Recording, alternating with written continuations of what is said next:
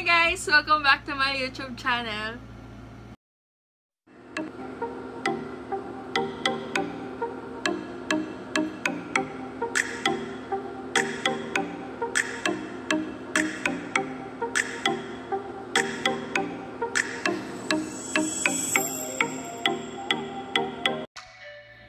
Ayun na nga, gagawa na naman tayo ng panibagong grocery haul dahil nga extended ang ating enhanced community quarantine. So, bumili ng ibang stuff sila mama para dahil naubusan na kami. So, ayun na naman. Ayun, eto na, unahin na natin yung mga sa tingin ko naman puro essential na soap, conditioner, shampoo. So, yung nandito sa unang plastic itong panglinis ng pang-scrub ng katawan, ganyan. Dalawa yung binili nila. Then, itong toothbrush, dalawang pack din. Cotton buds at safeguard. Ayun yung nandun sa unang plastic. Yung pinuntahan pala nila is Pure Gold Clark. Ang sinabi doon, pwede kang makapasok. I-check ka rin naman nila, ite-temperature ka nila. And then, pagka nakapasok ka na doon, ang limit lang daw is 2 person lang daw. Kaya si mama tsaka si papa lang nakapunta. Next plastic natin, ito. Conditioner, shies. Conditioner is life. Kumuha si mama ng 4. Alam ko kasi dun sa Pure Gold na yun, naka-sale to mga cheese. Alam ko 218 o 318 lang to. Diba sa grocery, magkano yung tresemme? Kaya dun kami lagi bumibili. Tsaka pag bumibili kami, dinadagdagan lang talaga namin kasi nga, ang tresemme nila doon is less than 100 pesos. So, pagka bumili ka marami, kung kunwari nito, 4 yung nabili nila. So, 400 agad yung na-save nila mama dito. Next natin, itong Domestos Unbreathable Strength Thick Bleach. Ganyan siya. Dahil kailangan natin sa mga pang-disinfect na linis, ganyan. Dapat everyday naglilinis tayo, mas mabuti basta wala kang ginagawa, wala naman lahat tayong ginagawa, so linis lang tayo lagi. So, 2 bottle yung binili nila, pero sa tingin ko naman ito, sale din to, kaya 2 yung nabili nila nito, kasi Sunrocks lang talaga kami mga shies.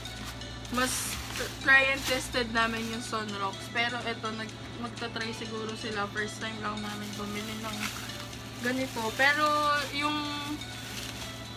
Sunrocks, gamit na talaga namin. Alam na talaga namin siya.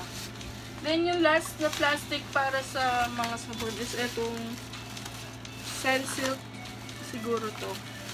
1 gallon na yung binili nila. At ang nasabi kasi sa akin ni mama, sale siya pag 1 gallon na yung binili mo. Ang price niya talaga is nasa 900 plus. Pero nabili nila to half the price. Sabi nga namin, sis, nakikisale din po kami. Hindi po kami bumibili ng mga mamahalin. So, ito, 1 galon na, half the price ng 900. So, 450 lang. Not bad, 1 galon na, matagal-tagal na naming magagamit to. Kahit tapos na yung enhanced community quarantine, magagamit pa rin namin to, sigurado to. Yung 4th plastic natin, ito.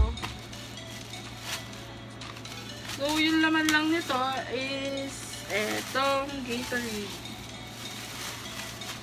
6 na siya. Dalawang flavor. 5 plus 1 free. Mga cheese, may free na naman, kaya kumuha.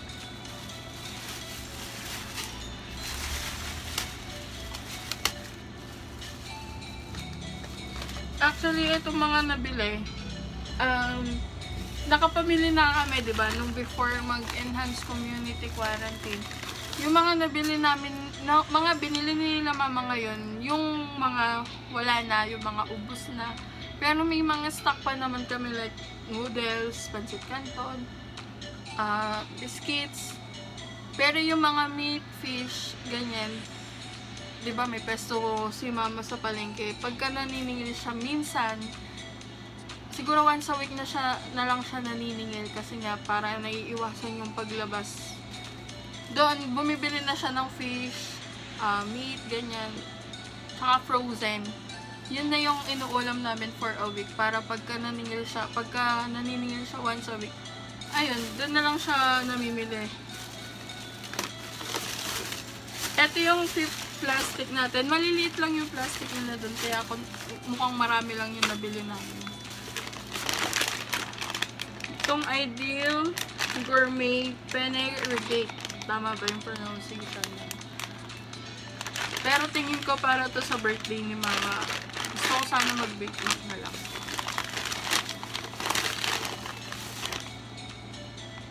Favorite ng lahat, Nutella. Pero pag walang budget, Milo na lang.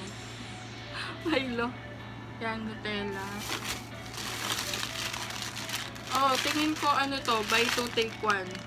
Dairy Milk Cadbury, yung maliliit. 15 pieces shopper pack. So, 3 pack to. 3 packs. Tingin ko buy 2 take 1 to or ewan ko, basta hindi pwedeng hindi to naka-sale kasi hindi kami bibili ng hindi naka-sale. So, ayun. Cadbury Dairy Milk, 3.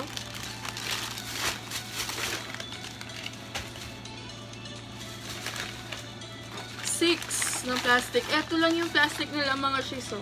Napakaliit. Kaya mukha lang marami yung napamili. Pero konti lang po ito. Kung yung kailangan lang po talaga doon. Another pasta. Siguro nga para pang birthday to ni mama sa 21.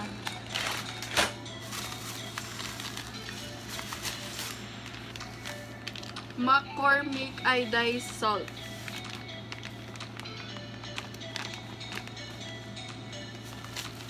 Then, next natin is ito, Del Monte Quality Tomato Ketchup.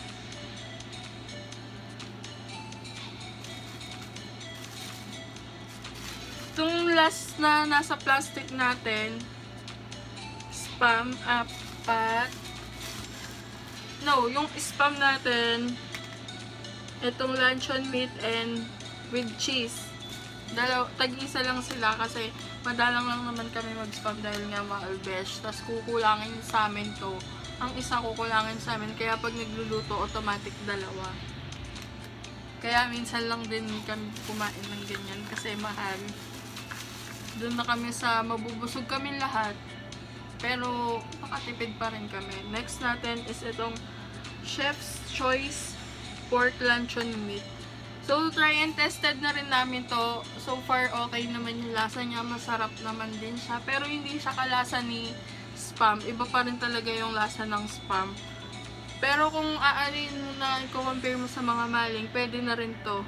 Parang level up lang yung packaging niya. Dahil yung maling, di ba, circle, pa-round siya. So, ito, patayo siya katulad ni Spam. Patayo. Pero iba pa rin yung lasa talaga ni Spam. Yun, 2 lang din yung kinuha namin. Ayun yung nasa pang-6 na plastic. Yung pang-7 plastic. Eto. Gardenia. Buti meron pa silang nakuha doon kasi sa mga grocery wala ng gardenia talaga na tasty. So, pero eto mukhang no choice na sila kasi tupi-tupi na. Last plastic, ito, gardenia. Yun na nga, itong ipapakita ko ngayon, mga shies, hindi ko po pinopromote na bumili. Hindi ko po kayo ini-encourage na bumili. Kasi nga po, talagang pag pumupunta po sila dun sa Pure Gold, talaga pong bumibili sila ng mga alak dahil dinidisplay po. Pero hindi ko naman dahil nga bawal liquor ban. Pero good thing nakabili sila kasi nga bumibili naman talaga sila. Ano daw? Hindi, eto. Ang last na nasa box na nabili nila is Fundador Light. Dalawa yung binili nila. Alam ko kasi bawal na bumili ng alak talaga, liquor ban na talaga. Pero siguro naman may mga permit to. Since Pure Gold Clark, meron naman permit to, panigurado. Sa mga grocery kasi bawal na liquor ban as in, hindi na makabili. Ayun, dalawang Fundador. Itong Fundador, siguro may inom lang to sa birthday ni Mama. And dito lang sa bahay, kami lang pamilya na nandito. Wala namang ibang yayain pa na kainuman dahil nga bawal social distancing. And baka mahuli rin kami. Next natin is itong Royal Select Sparkling Red Grape Juice. So, wine lang siya. Paano mo ano ito? Yan. Ayan lang yung itsura niya. Bumili na kami ng isang box nito dahil per box talaga yung kinukuha namin. Nung last na nakuha namin na per box, nung Christmas and New Year, nakabili yata kami ng 4 na box nun dahil nga may okasyon. And ito lang yung mga iniinom ng mga girls and ng mga iba kong tito na may sakit kasi bawal talaga sila sa hard na alak and beer. Kaya nagwa-wine sila. Anyways, masarap to, guys. Masarap. Ito yung favorite nila, Mama. Pero yung natikman nila na Esperanza pa yan. Esperanza. Basta meron siyang, grape na wine. Yung naka-box.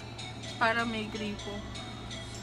Yung isang box na yun, 800 yata. Kaya medyo hindi nila na hindi afford kung laging tuwing may okasyon, ganun yung iinumin. Itong wine, nasa 300 plus lang. Pag binili mo siya sa mga 7-Eleven, ganyan, nagre-range siya ng 390. So, malaking tipid pagka bumili ka talaga sa parang pinaka-dealer niya.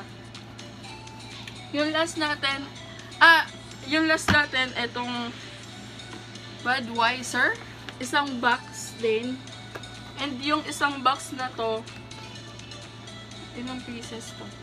Tingin ko, in can. Tingnan natin, open natin. And hindi po talaga kami laging bumibili nito. Siguro naka-sale lang din po, kaya bumili or stock. Hindi ko po alam sa mga bumili, pero imperfect, pag nasa tamang panahon, matitikman natin. So, para lang siyang Red Horse in can. Yan. Budweiser.